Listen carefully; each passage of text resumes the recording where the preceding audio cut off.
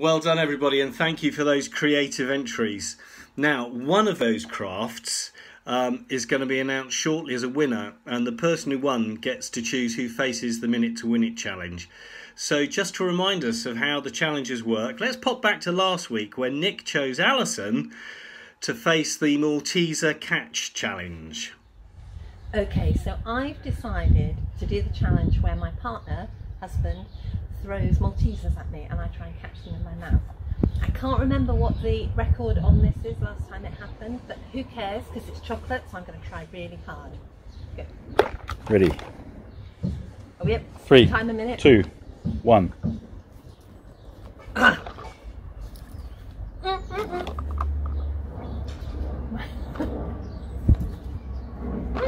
to my nose. Yeah. 2.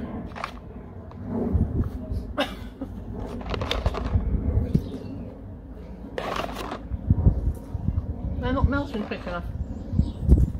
Oh, hit my teeth. How am I doing for time? Halfway. Oh!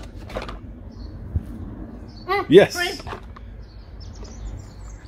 Oh!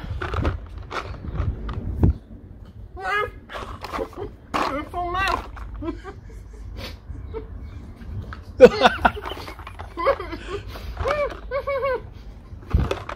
Oh!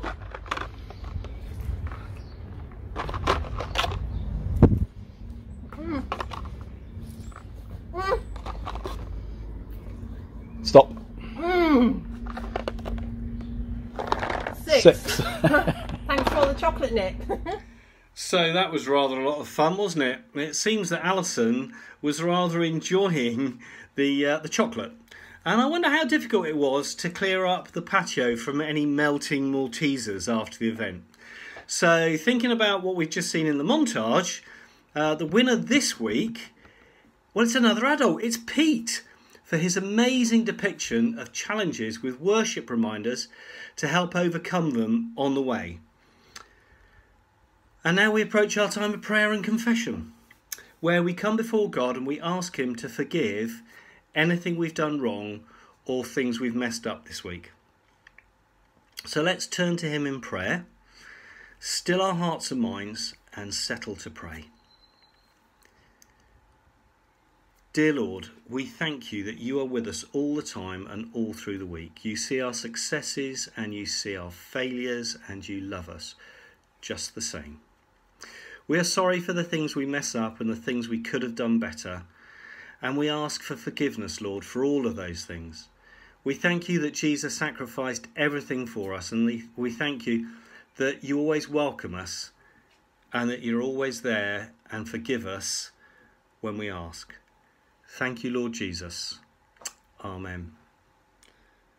Amen. So now it's time for our first worship song, which is Sing and Shout by Matt Redman.